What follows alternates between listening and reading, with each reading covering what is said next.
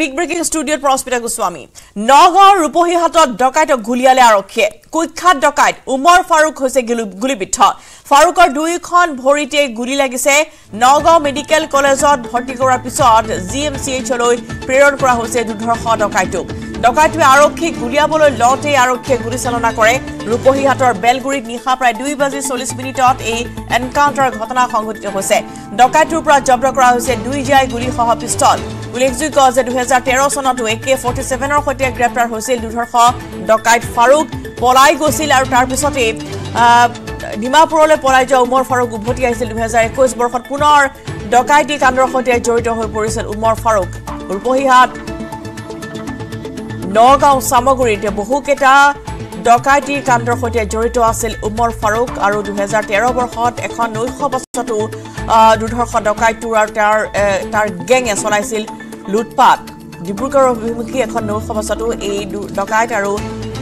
ডকাইতৰ গেঙে দুৰ্ধৰ্ষ ডকাইটোৱে লুটপাট চলোৱাৰ অভিযোগ আছে আৰু তাৰ পিছতে গ্ৰেপ্তাৰ কৰিছিল আৰক্ষীয়ে AK-47 সহ গ্ৰেপ্তাৰ হৈছিল দুৰ্ধৰ্ষ ডকাইত ফাৰুক 2013 বৰ্ষৰ আছিল সেই ঘটনা আৰু জেলৰ পৰা ওলাই তেওঁ পলাই গৈছিল ডিমাপুৰলৈ পলাই গৈ তাতো বিভিন্ন ধৰণৰ এনে ধৰণৰ অস্ত্ৰ সৰবৰাহৰ কাৰ্যৰ সৈতে জড়িত হৈ পৰিছিল ডিমাপুৰৰ পৰা ওলাই আহি 2021 বৰ্ষত নগাঁৱৰ বিভিন্ন প্ৰান্তত পুনৰ ৰূপহী সামগুৰি নগাঁৱত পুনৰ এনে ধৰণৰ ডকাইতি কাণ্ডৰ সৈতে জড়িত হৈ পৰে উমৰ ফাৰুক আৰু পৰৱৰ্তী সময়ত আৰক্ষীয়ে আটক কৰিছিল আৰু আৰক্ষীৰ জিম্মাৰ পৰা পলাই যাবলৈ চেষ্টা কৰিছিল আৰু আৰক্ষীক গুলিয়াবলৈ চেষ্টা কৰিছিল উমৰ ফাৰুকে সেই সময়ছোৱাতে আৰক্ষীৰ গুলীবৰ্ষত ইতিমধ্যে দুইখনকৈ ভৰিত গুলি লাগিছে উমৰ ফাৰুকৰ আৰু বৰ্তমান জিএমচিএইচত চিকিৎসাধীন হৈছে দুৰ্ধৰ্ষ ডকাইটো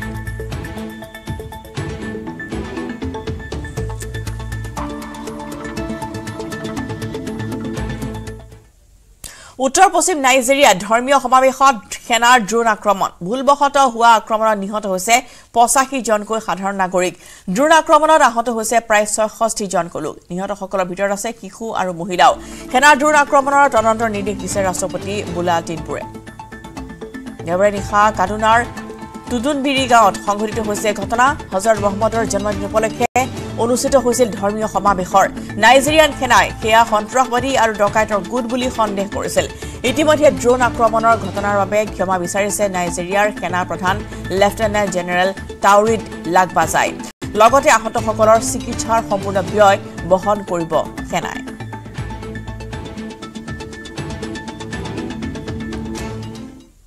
মৰিয়নিত হাতী মানুহৰ সংঘাতৰ এক ভয়ংকৰ দৃশ্য বন্দী হৈছে কেমেৰাত গিবন অভয়াৰণ্যৰ পৰা খাদ্যৰ সন্ধানত ওলাই অহা বন্যহস্তীৰ জাকে দীৰ্ঘদিনৰ পৰা মৰিয়নিৰ বিভিন্ন প্ৰান্তত উপদ্ৰৱ চলাই আহিছে বিগত সময়ছোৱাত বন্যহস্তীৰ আক্ৰমণত বন কৰ্মীকে ধৰি কেইবাগৰাকীও লোক মৃত্যুৰ মুখত পৰাৰ বিপৰীতে ৰেলৰ খুন্দাত আৰু গাঁতত পৰি মৃত্যু হৈছে বন্যহস্তীৰ তেনে সময়ছোৱাতে বন্যহস্তীৰ লগতে একাংশ লোকৰ ভয়ংকৰ খেদাখেদিৰ দৃশ্য আহিছে পোহৰলৈ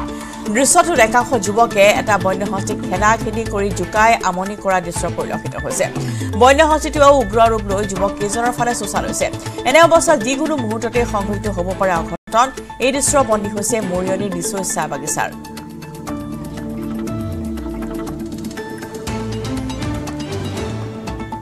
ইফালে ৰঙাপাৰাৰ নামনি গাঁৱত নিশা বন্যহস্তীয়ে চলাই উপদ্ৰৱ গাঁওখনৰ ইফালে সিফালে বন্যহস্তীটো ঘূৰি ফুৰাত এক আতংকময় পৰিৱেশৰ সৃষ্টি হয় আনহাতে বন্যহস্তীৰ আক্ৰমণত আহত হৈছে এজন ছাত্ৰ নামনি গাঁৱৰ বিৰাজ দাস নামৰ যুৱকজন টিউচন কৰিবলৈ ওলাই অহাৰ সময়ছোৱাতে বন্যহস্তীৰ সন্মুখত পৰি যোৱাত বন্যহস্তীয়ে আক্ৰমণ কৰে যুৱকজনক বুকু আৰু ভৰিত গুৰুতৰভাৱে আঘাত পোৱা যুৱকজনক ৰঙাপাৰা স্বাস্থ্য কেন্দ্ৰলৈ অনা হয় যদিও উন্নত চিকিৎসাৰ বাবে তেজপুৰলৈ প্ৰেৰণ কৰে বন বিভাগক খবৰ দিয়া হয় যদিও বন বিভাগৰ লোক উপস্থিত হোৱাত ৰাইজ ক্ষুব্ধ হৈ পৰে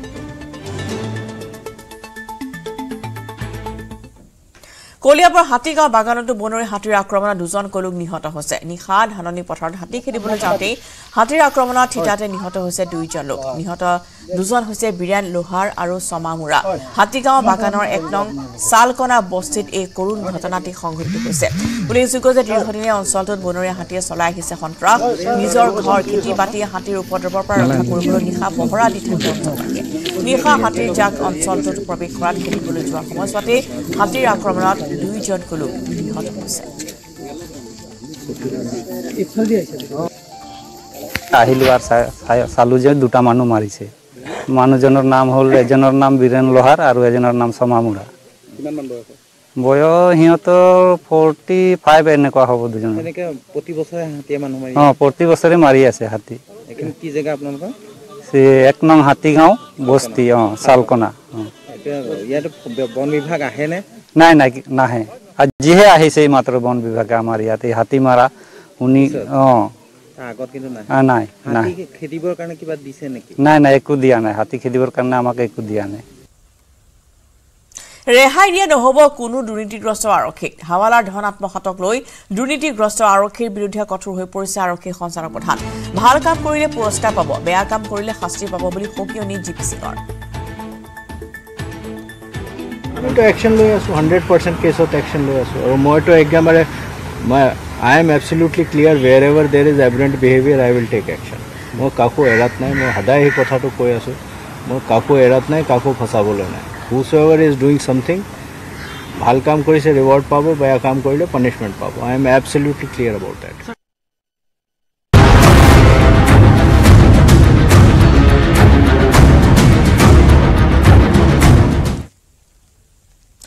পাঁচ ৰাজ্যৰ নিৰ্বাচনী ফলাফলৰ পিছতে এতিয়া চৰ্চা হৈছে যে পাঁচ ৰাজ্যৰ মুখ্যমন্ত্ৰী কোন হ'ব সেয়া এতিয়া দেশত ৰাজনৈতিক মহলত চৰ্চা আৰম্ভ হৈছে মধ্যপ্ৰদেশত কোন হ'ব মুখ্যমন্ত্ৰী মামা শিৱৰাজ নে সিন্ধিয়া মহাৰাজ মধ্যপ্ৰদেশত মুখ্যমন্ত্ৰী পদৰ বাবে চৰ্চাত আছে 4জনকৈ ৰাজনীতিকৰ নাম বৰ্তমানৰ মুখ্যমন্ত্ৰী শিৱৰাজ সিং চৌহান আছে চৰ্চাত যুৱ তথা উদ্যমী নেতা জ্যোতিৰাদিত্য সিন্ধিয়া আছে চৰ্চাত আছে কেন্দ্ৰীয় মন্ত্ৰী তথা জ্যেষ্ঠ বিজেপি নেতা নৰেন্দ্ৰ সিং তোমৰ কিন্তু বিজেপিৰ আন এগৰাকী জ্যেষ্ঠ নেতা কৈলাশ বিজয় বৰ্গীয়াও আছে মুখ্যমন্ত্ৰী পদৰ দৌৰত কোনোৱে কেন্দ্ৰীয় মন্ত্ৰী প্ৰহ্লাদ পেটেলৰ নাম উচ্চাৰণ কৰিছে ৰাজস্থানত যোগী নে ভোগী ৰাজস্থানত চৰ্চাৰ শীৰ্ষত আছে আৰু এজন যোগী আদিত্যনাথৰ পিছত আৰু এজন যোগীক মুখ্যমন্ত্ৰী পাতিব নেকি বিজেপিয়ে চৰ্চাত আছে ৰাজস্থানৰ মুখ্যমন্ত্ৰী পদৰ প্ৰাৰ্থী বাবা মহন্ত বালকনাথ ৰাজস্থানৰ যোগী ৰূপে বিখ্যাত আৰু জনপ্ৰিয় বাবা বালকনাথ হৈছে আলৱাৰ সমষ্টিৰ সাংসদ এবাৰ তিজাৰা সমষ্টিৰ পৰা বিজয়ী হৈছে বিধানসভা নিৰ্বাচনত যোগী বালকনাথৰ উপৰিও ৰাজ পৰিয়ালৰ পৰা আছে আৰু দুই শক্তিশালী দাবিদাৰ প্ৰাক্তন মুখ্যমন্ত্ৰী অটল বিহাৰী বাজপেয়ী চৰকাৰৰ কেন্দ্ৰীয় মন্ত্ৰী তথা মহিলা নেত্ৰী বসুন্ধৰা ৰাজে ৰাজস্থানত মুখ্যমন্ত্ৰী পদৰ দৌৰত থকা আন এগৰাকী প্ৰাৰ্থী হৈছে দিয়া কুমাৰী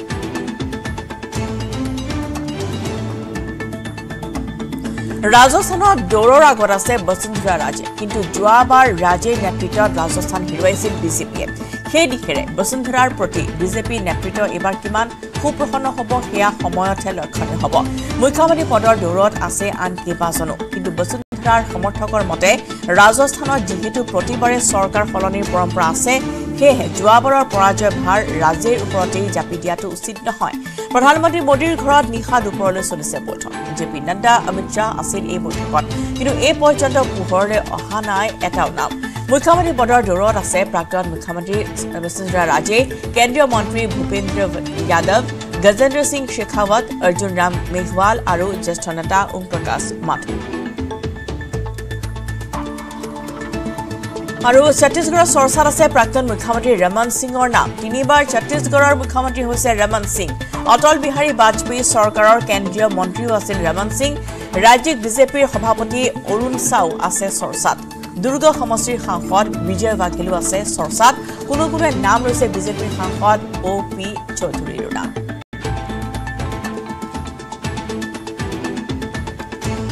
আৰু ছত্তীশগড়ত অৱশেষত যেহেতু নাম ঘোষণা কৰা হৈছিল আৰু এতিয়া দেখিবলৈ পোৱা গৈছে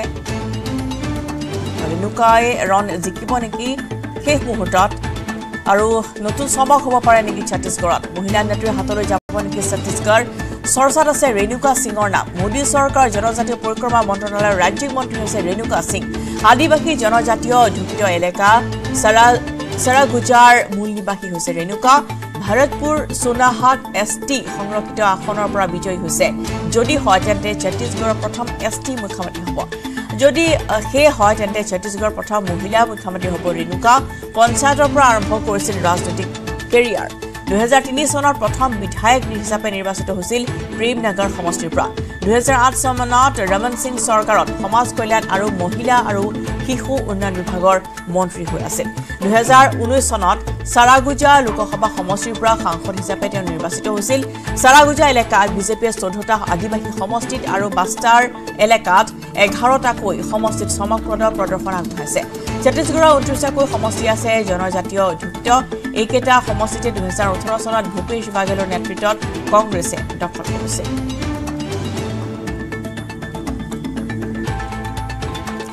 और फले तेलंगाना नतुन मुख्यमंत्री हब रेवंत रेड्डी काइলৈ तेलंगानार मुख्यमंत्री हिसापे शपथ लब रेवंत रेड्डीয়ে रेवंत रेड्डीৰ নেতৃত্বতে কংগ্ৰেছে বিআৰএছক উৎখাত কৰিবলৈ সক্ষম হৈছে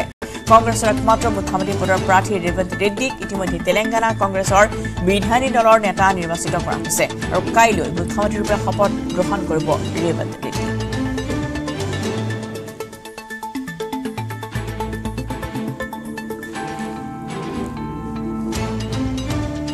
और मिजोराমৰ নতুন মুখ্যমন্ত্ৰী হ'ব লাল দুহুমা জেডপিএম দলৰ মুৰব্বী লাল দুহুমাই 8 ডিসেম্বৰত মিজোৰামৰ মুখ্যমন্ত্ৰী হিচাপে শপত ল'ব মিজোৰাম বিধানসভা নিৰ্বাচনত 27খনকৈ আসন লাভ কৰি নিৰংকুশ সংখ্যাগৰিষ্ঠতা দল হিচাপে পৰিগণিত হৈছে আজি ৰাজ্যপালক সাক্ষাৎ কৰি চৰকাৰ গঠনৰ দাবী জনাব লাল দুহুমা পাঁচ ৰাজ্যৰ মুখ্যমন্ত্ৰী ইতিমধ্যে দুখনৰ মুখ্যমন্ত্ৰীৰ নাম ঘোষণা কৰা হৈছে তেলেংগানা रेवंत रेड्डी আৰু মিজোৰামত যেহেতু জেডপিএমৰ লাল দুহুমা তেওঁ আজি ৰাজ্যপালক সাক্ষাৎ কৰিব আৰু চৰকাৰ গঠনৰ বাবে দাবী জনাব সমান্তৰালভাৱে এতিয়া বাকি কেইখন ৰাজ্যত এতিয়া মুখ্যমন্ত্ৰী কোন হ'ব তাক লৈ চৰ্চা চলি আছে যেহেতু তেলেংগানাৰ মুখ্যমন্ত্ৰী হিচাপে रेवंत रेड्डीয়ে কাইলৈ শপত গ্ৰহণ কৰিব তেলেংগানাৰ মুখ্যমন্ত্ৰী হিচাপে रेवंत रेड्डीৰ নাম ইতিমধ্যে কংগ্ৰেছ হাইকমাণ্ডে ঘোষণা কৰাৰ পিছতে উৎফুল্লিত হৈ পৰিছে তেওঁৰ সমৰ্থকসকল হায়দৰাবাদত रेवंत रेड्डीক উষ্মাদৰণি জনোৱা হয় বিআৰএছক উৎখাত কৰি পেলাই এবাৰ কংগ্ৰেছে দখল কৰিছে তেলেংগানা আৰু কংগ্ৰেছৰ একমাত্ৰ মুখ্যমন্ত্ৰী পদৰ প্ৰাৰ্থী হৈছে रेवंत रेड्डी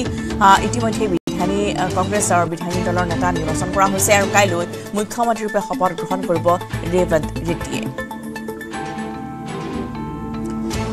और এই মুহূৰ্তত নিউজ ডেস্কলৈ গৈছো আমাৰ জ্যেষ্ঠ সাংবাদিক তপন তালুকদাৰ মাহতে সংযুক্ত হৈছে তপন মিজোৰামত যেহেতু লাল দুহুমাই মুখ্যমন্ত্ৰী হিচাপে তেওঁ শপত গ্ৰহণ কৰিব সমান্তৰালভাৱে তেলেংগানাতো দেখিবলৈ পোৱা গৈছে যে रेवंत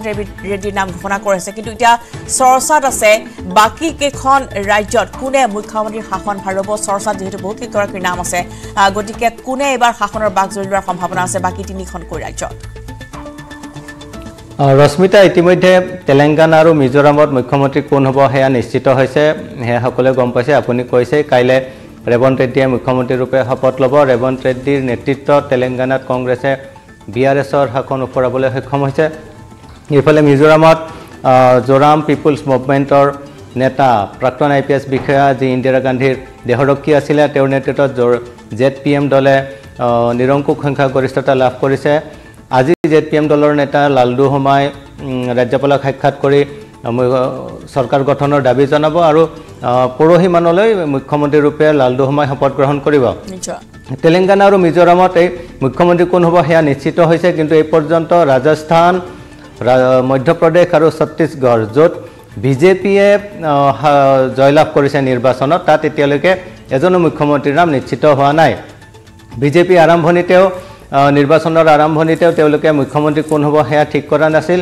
আৰু নিৰ্বাচনৰ ফলাফল ঘোষণা হোৱাৰ আজি 3 দিন হৈ গ'ল 3 তাৰিখে নিৰ্বাচনৰ ফলাফল ঘোষণা হৈছিল কিন্তু আজি 6 তাৰিখ এতিয়ালৈকে এখনো ৰাজ্যৰ মুখ্যমন্ত্ৰী পদৰ প্ৰাৰ্থী মুখ্যমন্ত্ৰী কোন হ'ব হেয়া নিশ্চিত কৰিব পৰা নাই আগৰ পৰা বিজেপি প্ৰস্তুত নাছিল নে তেওঁলোকৰ কিবা ষ্ট্ৰেটেজিক্যালি কিবা অসুবিধা হৈছে কিয় ইমান দেৰি হৈছে সেই কথা এতিয়াও স্পষ্ট হোৱা নাই কিন্তু ৰাজস্থানৰ মুখ্যমন্ত্ৰী কোন হ'ব বাকি তিনি ৰাজ্যৰ নতুন মুখৰ সন্ধান কৰিছে নেকি নতুন মুখ এখন দিয়াৰ তেওঁলোকে চেষ্টা কৰিছে নেকি ডেফিনেটলি এইটো এটা খুব ইম্পৰ্টেন্ট কোৱেশ্চন যে নতুন মুখ কাবাক দিব নেকি এই কাৰণে নতুন মুখৰ সন্ধান কৰা হৈছে যে বিজেপিৰ এটা ক্যাৰেক্টাৰ হৈছে তেওঁলোকে যুৱ চামক যথেষ্ট গুৰুত্ব দিয়ে আৰু সদায় সদায় নতুন নতুন সম্পৰীক্ষা কৰি থাকে আৰু সদায় নতুনক নেতৃত্ব দিয়াৰ তেওঁলোক পক্ষপাতী সেই কথা বিভিন্ন ক্ষেত্ৰত দেখা গৈছে ঠিক তেনেকৈ সেই কাৰণে ৰাজস্থানত মধ্যপ্ৰদেশত আৰু ছত্তীশগড়ত পুৰণি যিসকল মুখ্যমন্ত্ৰী ইতিমধ্যে হৈ গৈছে পুৰণি যিসকল জ্যেষ্ঠ নেতা আছে তেওঁলোকক বাদ দি নতুন মুখৰ সন্ধান কৰা হ'ব নেকি হেয়াও চৰ্চা হৈছে মধ্যপ্ৰদেশত বিশেষকৈ শিৱৰাজ সিং চৌহান যি মুখ্যমন্ত্ৰী আছে তেওঁৰ নেতৃত্বতে এবাৰ খুব ঐতিহাসিক বিজয় সাব্যস্ত কৰিছে 150ৰো অধিক আসন লাভ কৰিছে লগতে আছে জ্যোতিৰাদিত্য সিন্ধিয়া যি একালৰ ৰাহুল গান্ধীৰ খুব ঘনিষ্ঠ আছিল তাৰ পিছত বিজেপিলৈ আহিলে আহি মধ্যপ্ৰদেশত বিজেপিৰ উত্থানত আৰু বিজেপিৰ নতুনকৈ বিজেপিক এটা প্ৰাণ দিয়াত জ্যোতিৰাদিত্য সিন্ধিয়াৰো যথেষ্ট ভূমিকা আছে আৰু জ্যোতিৰাদিত্য সিন্ধিয়া বৰ্তমান কেন্দ্ৰীয় মন্ত্ৰী আৰু এই বিজয়ৰ আঁৰত এইবাৰৰ বিজয়ৰ আঁৰত শিৱৰাজ সিং চৌহানৰ যিমান অৰিহণা আছে সিমান অৰিহণা জ্যোতিৰাদিত্য সিন্ধিয়াৰো আছে আৰু বহুতে জ্যোতিৰাদিত্য সিন্ধিয়াৰ বাবেই এই নিৰ্বাচনত বিজেপিৰ ইমান বৃহৎ বিজয় হোৱা বুলিও ক'ব খোজে গতিকে জ্যোতিৰাদিত্য সিন্ধিয়া প্ৰবল দাবীদাৰ হৈ আছে শিৱৰাজ সিং প্ৰবল দাবীদাৰ যদিও শিৱৰাজ সিং পুৰণি হিচাপে আৰু ইতিমধ্যে মুখ্যমন্ত্ৰী হৈ যোৱা হিচাপে নতুন মুখৰ সন্ধান কৰিব পাৰে লগতে কেইবাজনো কেন্দ্ৰীয় মন্ত্ৰী আছে নৰেন্দ্ৰ সিং তোমৰ আছে কৈলাশ বিজয় বৰ্গীয় আছে প্ৰহ্লাদ পেটেল আছে তেওঁলোকৰ নাম উচ্চাৰণ হৈছে শিৱৰাজ সিং চৌহানৰ এগেইনষ্টত কৈলাশ বিজয় বৰ্গীয়াই মন্তব্য কৰিছে যে সকলোৱে যি সময়ত কৈ আছে চৌহানৰ বাবে বিজেপিৰ ইমান বিজয় হৈছে সেই সময়তে কৈলাশ বিজয় বৰ্গীয়াই কৈছে যে চৌহানৰ কাৰণে নহয় মোদীৰ কাৰণেহে এই বিজয় সাব্যস্ত হৈছে কাৰণ যদি চৌহানৰ কাৰণে হ'লহেঁতেন তেতিয়াহ'লে ছত্তীশগড় বা ৰাজস্থানত কাৰ কাৰণে বিজয় হৈছে বিজেপিৰ গতিকে চৌহানক লৈ ক'ৰবাত বিজেপিৰ মাজত এটা স্ববিৰোধিতাও আছে গতিকে মধ্যপ্ৰদেশৰ কোন মুখ্যমন্ত্ৰী হ'ব সেয়া চাবলৈ যথেষ্ট ইণ্টাৰেষ্টিং হ'ব শিৱৰাজ সিং চৌহানৰ এটা বাস্তু আছে আমি আগবঢ়াই লৈছোঁ তাৰপিছত পুনৰ আপোনাৰ সৈতে সংযুক্ত হ'ম তপন লাইনত থাকক बहनाओं सत सत प्रणाम आपने जो आशीर्वाद दिया जो स्नेह दिया जो प्रेम दिया वो अद्भुत है अभूतपूर्व समर्थन आपने दिया है बहनों मैं आभारी हूं बहन भाई के पवित्र रिश्ते एक दूसरे के प्रति कर्तव्य का भान कराते हैं और आपके भाई की सदैव ये कोशिश रहेगी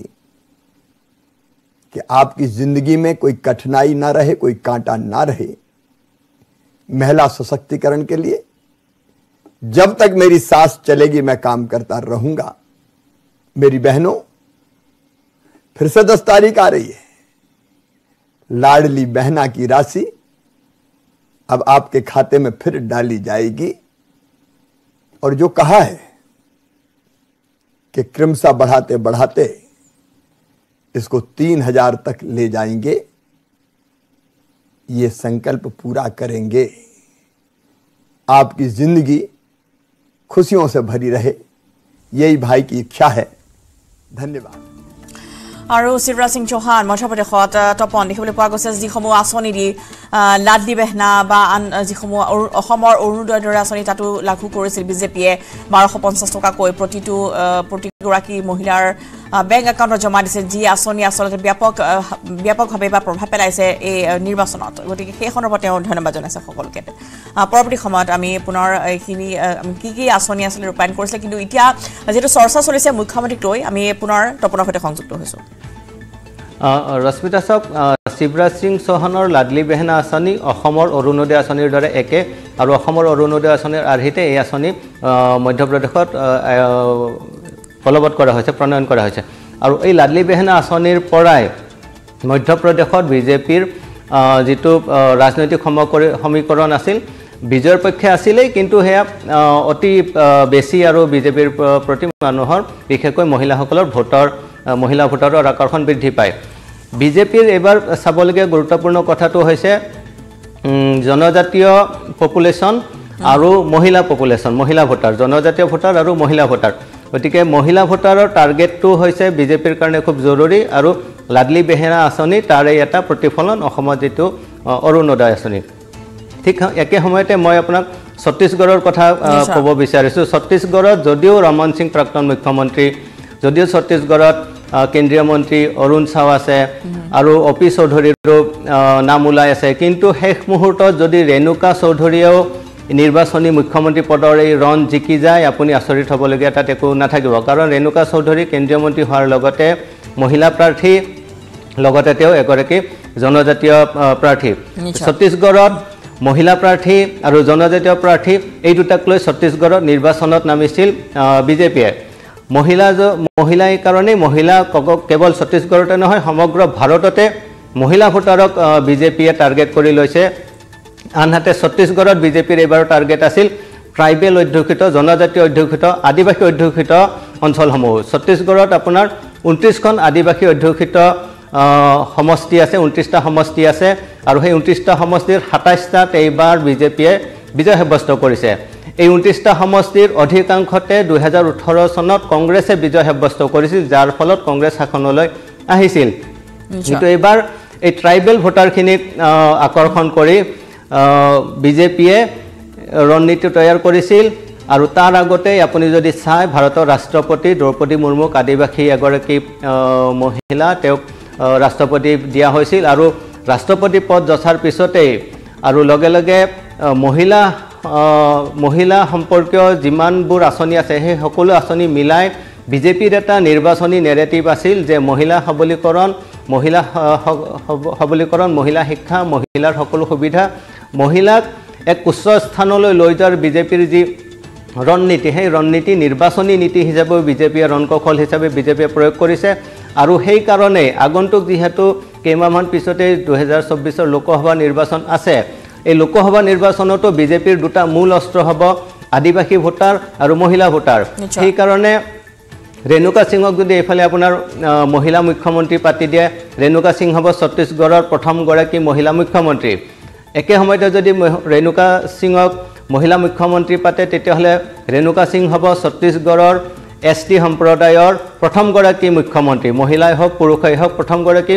ST সম্প্ৰদায়ৰ মুখ্যমন্ত্ৰী হ'ব গতিকে এই ট্ৰাইবেল কাৰ্ড আৰু লগতে মহিলা কাৰ্ড এই দুয়োখন কাৰ্ড একেলগে খেলিবলৈ আগন্তুক লোকসভা নিৰ্বাচনৰ প্ৰতি লক্ষ্য ৰাখি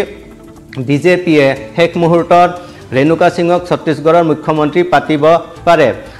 ৰেণুকা সিং এগৰাকী খুব শক্তিশালী নেতা বৰ্তমান সাংসদ আৰু বৰ্তমান মন্ত্ৰী জনজাতি উন্নয়ন পৰিক্ৰমা বিভাগৰ তেওঁ মন্ত্ৰী নিৰ্বাচনৰ আগত তেওঁ যি ধৰণৰ অগ্নি বৰষিছিলে বিৰোধীৰ এগেইনষ্টত যে যদিহে বিজেপি দলৰ কোনো নেতা কৰ্মীৰ কোনো যদি বিৰোধী দলে আক্ৰমণ কৰে তেতিয়াহ'লে এখন হাত কাটি আনখন হাতত তুলি দিম বুলি ধৰণৰ তেওঁ জ্বলন্ত বাক্য জ্বলন্ত মন্তব্য কৰিছিল গতিকে এনে এগৰাকী শক্তিশালী আৰু খুব অগ্নিকন্যাৰ দৰে নেত্ৰীক যদি মুখ্যমন্ত্ৰীৰ পদ দিব পাৰে তেতিয়াহ'লে বিজেপিৰ কাৰণে মহিলা ভোটাৰ লগতে ট্ৰাইবেল ভোটাৰখিনিক সন্তুষ্ট কৰি ৰখা আৰু তাৰ পৰাই আগন্তুক লোকসভা নিৰ্বাচনত মহিলা আৰু ট্ৰাইবেল ভোটাৰৰ কাৰণে এক নতুন মুখ পাব প্ৰথম মহিলা মুখ্যমন্ত্ৰী পাব সম্ভাৱনা আছে এবাৰ যেটো ৰমন সিং পূৰ্বতে তিনিবাৰ মুখ্যমন্ত্ৰী আছিল প্ৰাক্তন মুখ্যমন্ত্ৰী তেওঁ তিনিবাৰ গতে নতুন মুখ যদি চাবলৈ যায় তেতিয়া প্ৰবল দাবিদাৰ এগৰাকী মহিলা প্ৰাৰ্থী তপন ডেফিনেটলি প্ৰবল দাবিদাৰ ছত্তীশগড়ৰ ৰেণুকা সিং প্ৰবল দাবিদাৰ একেদৰে সেইকাৰণে ৰাজস্থানতো হয়তো এগৰাকী যদি মহিলা মুখ্যমন্ত্ৰী হয় আমি আচৰিত হ'বলগীয়া একো নহ'ব বসুন্ধৰা ৰাজেৰ নাম ইতিমধ্যে চৰ্চাত আছে বসুন্ধৰা ৰাজে শক্তিশালী দাবিদাৰ আৰু এই মুহূৰ্তলৈকে বসুন্ধৰা ৰাজেৰ নামেই এক নম্বৰত আছে কিন্তু বসুন্ধৰা ৰাজেৰ এটা সমস্যা হৈছে যোৱাবাৰ তেওঁৰ নেতৃত্বত বিজেপি পৰাস্ত হৈছিল সেইকাৰণে হয়তো বসুন্ধৰা ৰাজেক এইবাৰ মুখ্যমন্ত্ৰী পদ দিয়া নহ'ব পাৰে লগতে এগৰাকী জ্যেষ্ঠ নেতা আজি খবৰ দুৰ্নীতিৰ অভিযোগ আছে বা আঁচনিত অনিয়মৰ অভিযোগ আছে তাক লৈ বৰ কেন্দ্ৰীয় নেতৃত্ব সন্তুষ্ট নহয় এনে ধৰণৰ বাতৰিও আহিছে ৰাজনৈতিক মহলত চৰ্চাও চলিছে ডেফিনেটলি বসুন্ধৰা ৰাজেৰ নেতৃত্বত দুৰ্নীতিৰ লগতে আৰু এটা ইম্পৰ্টেণ্ট কথা আছিল তেওঁৰ নিষ্ক্ৰিয়তা যথেষ্ট নিষ্ক্ৰিয় হৈ পৰিছিল বসুন্ধৰা ৰাজে তেওঁৰ 5 বছৰীয়া মুখ্যমন্ত্ৰী কাৰ্যকালত দলীয়ভাৱে সাংগঠনিকভাৱে আৰু এজন মুখ্যমন্ত্ৰী হিচাপে যি ধৰণে প্ৰভাৱ বিস্তাৰ কৰিব লাগিছিল যি ধৰণে নতুনকৈ ৰাজস্থানক এক নতুন মাত্ৰালৈ নিব লাগিছিল যিটো সাধাৰণতে বিজেপিয়ে কৰে যেনেকৈ আমি অসমতে দেখিছোঁ 2016 আগৰ অসম আৰু 2016 পিছৰ অসম যথেষ্ট আপুনি তফাত দেখিব কাৰ্যত এইবোৰ হৈ আছে এইবোৰ আপুনি উপেক্ষা কৰিব নোৱাৰে কিন্তু বসুন্ধৰা ৰাজেৰ নেতৃত্বত যেতিয়া বিজেপিত ৰাজস্থান চৰকাৰ হৈছিল তেতিয়া এই ধৰণৰ পৰিৱৰ্তন দেখা পোৱা নাছিল গতিকে এনেকুৱা এটা দিশ থাকিব পাৰে য'ত বসুন্ধৰা ৰাজে মাইনাছ পইণ্টত আহি যাব বাবা মহন্ত বালকনাথ তেওঁৰো নাম এতিয়া চৰ্চালৈ আহিছে বালকনাথৰ নামো চৰ্চালৈ আহিছে যে যোগী আদিত্যনাথৰ পিছত এবাৰ আন এগৰাকী যোগী আহিব নেকি এতিয়া যোগী বালকনাথৰ নাম খুব সবলভাৱে চৰ্চিত হৈছে যোগী বালকনাথ এগৰাকী খুব মেধা আৰু প্ৰতিভাসম্পন্ন আৰু খুব চতুৰ ৰাজনৈতিক নেতা গতিকে এফালে লগতে যেহেতু হিন্দী বেল্টৰ ৰাজ্য হয় হিন্দী বলৰ ৰাজ্য গতিকে বাবা বালকনাথৰ যোগী বালকনাথ যদি মুখ্যমন্ত্ৰী হয় তাত আচৰিত হ'বলগীয়া একো নহ'ব আৰু নিৰ্বাচনৰ আৰম্ভণিৰে পৰাই বাবা বালকনাথৰ নাম মুখ্যমন্ত্ৰী পদৰ বাবে চৰ্চিত হৈ আছে দিয়া কুমাৰীৰ নাম চৰ্চিত হৈছে দিয়া কুমাৰী চৰ্চিত হোৱাটো এইটো এটা কাৰণ হ'ব পাৰে যে খুব ধুনীয়া দেখনীয়াৰ এগৰাকী মহিলা ৰাজপৰিয়ালৰ মহিলা ৰজা দ্বিতীয় মানসিঙৰ জয়পুৰৰ ৰজা দ্বিতীয় মানসিঙৰ তেওঁ আজনাতি গায়ত্ৰী দেৱীৰ ৰাজনাতি যে গায়ত্ৰী দেৱী গোটেই পৃথিৱীজুৰি বিখ্যাত গতিকে আৰু দিয়া কুমাৰী নিজেও এগৰাকী সাংসদ আৰু তেওঁৰ পলিটিক্যাল বেকগ্ৰাউণ্ড ভাল এটা পলিটিক্যাল বেকগ্ৰাউণ্ড আছে গতিকে দিয়া কুমাৰী হয়তো হ'ব পাৰে নতুন মুখ্যমন্ত্ৰীৰ মুখ হ'ব পাৰে কিন্তু দিয়া কুমাৰীতকৈ বেছি চৰ্চাত আছে বাবা বালকনাথৰ নাম যোগী বালকনাথৰ নাম কিন্তু শেষ মুহূৰ্তত যদি বিধায়কসকলৰ শেহতীয়া কেইদিনমানৰ গতিবিধি আপুনি চায় তেতিয়াহ'লে বসুন্ধৰা ৰাজেৰ সমৰ্থনত কেইবাজনো বিধায়কে কেইবাজনো নহয় অধিকাংশ বিধায়কে বসুন্ধৰা ৰাজেৰ সমৰ্থনতে মত প্ৰকাশ কৰি আছে এই পৰিপ্ৰেক্ষিতলৈ চাই বসুন্ধৰা ৰাজে পুনৰ ঘূৰি আহিবও পাৰে কিন্তু শেহতীয়া যি ঘটনা বুলি কালি ৰাতি প্ৰধানমন্ত্ৰীৰ বাসগৃহত এখন বৈঠক হৈছিল অমিত শাহ জেপি নড্ডাৰ সৈতে আৰু কেইবাজনো বিজেপিৰ নেতৃবৰ্গ আছিল প্ৰায় 4 ঘণ্টাৰো অধিক বৈঠক হৈছিল ৰাতি 8 বজাৰ পৰা 12 বাজি গৈছিল কিন্তু কি হ'ব কোন হ'ব ৰাজস্থানৰ পৰৱৰ্তী মুখ্যমন্ত্ৰী তাক লৈ কোনো নিশ্চিত তথ্য এই মুহূৰ্তলৈ পোহৰলৈ অহা নাই এই বৈঠকত কাৰোবাৰ নাম চূড়ান্ত হৈছে নেকি এই কথা এতিয়ালৈকে পোহৰলৈ অহা নাই যদি চূড়ান্ত হ'লহেঁতেন ডেফিনেটলি এই খবৰ আমি পালোহেঁতেন নিশ্চয় এই সন্দৰ্ভত এতিয়ালৈকে কোনো ফাইনেল সিদ্ধান্ত চূড়ান্ত সিদ্ধান্ত বিজেপি নেতৃত্বই লোৱা নাই শেহতীয়া যি খবৰ জানিব পৰা মতে আৰু হয়তো 2 এদিন ৰাজস্থানক লৈ বিশেষকৈ আৰু 2 এদিন লাগিব পাৰে একেধৰণৰ সমস্যা মধ্যপ্ৰদেশতো হ'ব পাৰে জ্যোতিৰাদিত্য সিন্ধিয়া যোৱাবাৰেই মুখ্যমন্ত্ৰী হ'ব লগা তেওঁৰ নাম চৰ্চাত আছিল কিন্তু এবাৰে যদি তেওঁ মুখ্যমন্ত্ৰী নহয় তেতিয়াহ'লে হয়তো কিবা এটা হ'ব পাৰে মিজোৰামৰ এয়া প্ৰবল দাবীদাৰ মুখ্যমন্ত্ৰীগৰাকী মিজোৰামৰ মুখ্যমন্ত্ৰীৰ শপত ল'ব যিটো কাইলৈ লাল দুহুমা আজি হয়তো তেওঁ ৰাজ্যপালক এই মুহূৰ্তত সাক্ষাৎ কৰিবলৈ গৈছে চৰকাৰ গঠনৰ বাবে তাৰ পোনপটীয়া দৃশ্য আমাৰ হাতলৈ আহি পৰিছে আমি দেখুৱাইছোঁ 27খন আসন লাভ কৰি ইতিমধ্যে মিজোৰামত চৰকাৰ গঠন কৰিব ZPM মুৰব্বী লাল দুহুমা ZPM দলৰ মুৰব্বী লাল দুহুমা পোনপটীয়া সম্প্ৰচাৰ আমি দেখুৱাইছোঁ আৰু লগতে আমি আলোচনা কৰি আছোঁ যে বাকী 3 ৰাজ্যত মধ্যপ্ৰদেশ ছত্তীশগড় আৰু ৰাজস্থানত কোন হ'ব মুখ্যমন্ত্ৰী তাক লৈ সৰব চৰ্চা চলি আছে সমান্তৰালভাৱে 8 ডিচেম্বৰত মুখ্যমন্ত্ৰী হিচাপে শপত গ্ৰহণ কৰিব ZPM দলৰ মুৰব্বী লাল দুহুমাই পোনপটীয়া সম্প্ৰচাৰ আজি ৰাজ্যপালক সাক্ষাৎ কৰিব লাল দুহুমাই চৰকাৰ গঠন কৰাৰ তেওঁ দাবী জনাব দলীয় একাংশ সমৰ্থকৰ সৈতে দেখিবলৈ পোৱা গৈছে মিজোৰামৰ ভাবি মুখ্যমন্ত্ৰীগৰাকী আৰু কাইলৈ দিনটোত তেওঁ শপত গ্ৰহণ কৰিব আমি পুনৰ তপনৰ সৈতে সংযুক্ত হৈছোঁ হয় তপন ৰশ্মিতা মই কৈ আছিলোঁ যে মধ্যপ্ৰদেশতো এনেকুৱা ধৰণৰ সমস্যা হ'ব পাৰে যে মুখ্যমন্ত্ৰীৰ মুখৰ কোন কাক আগবঢ়াই দিব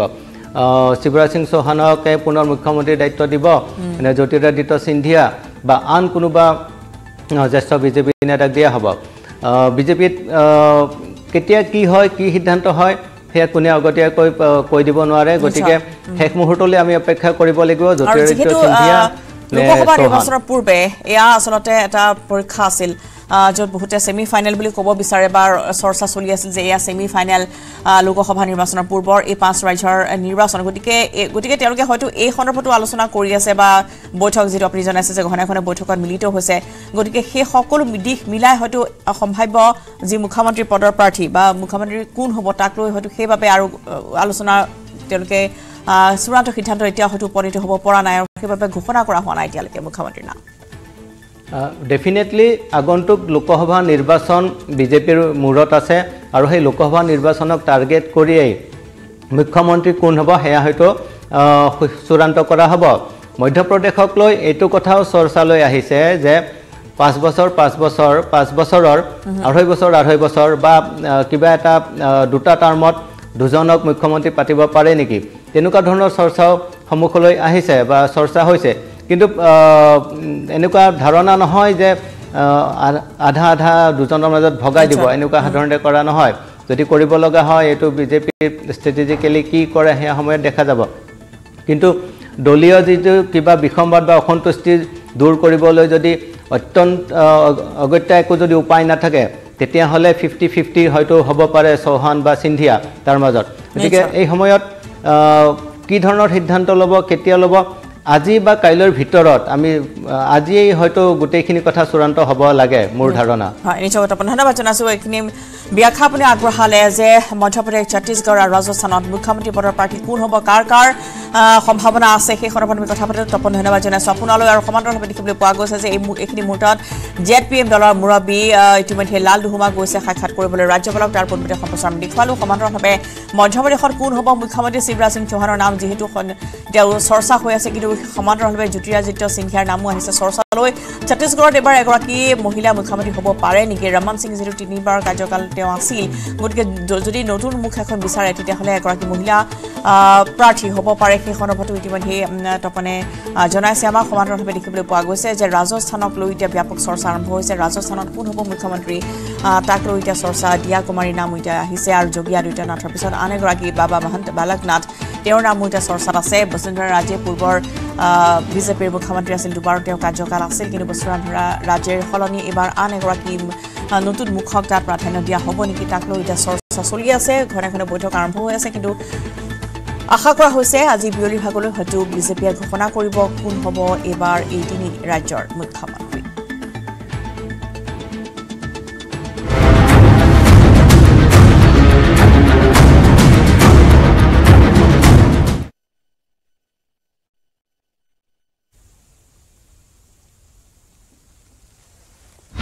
ভাৰতৰ গৌৰৱ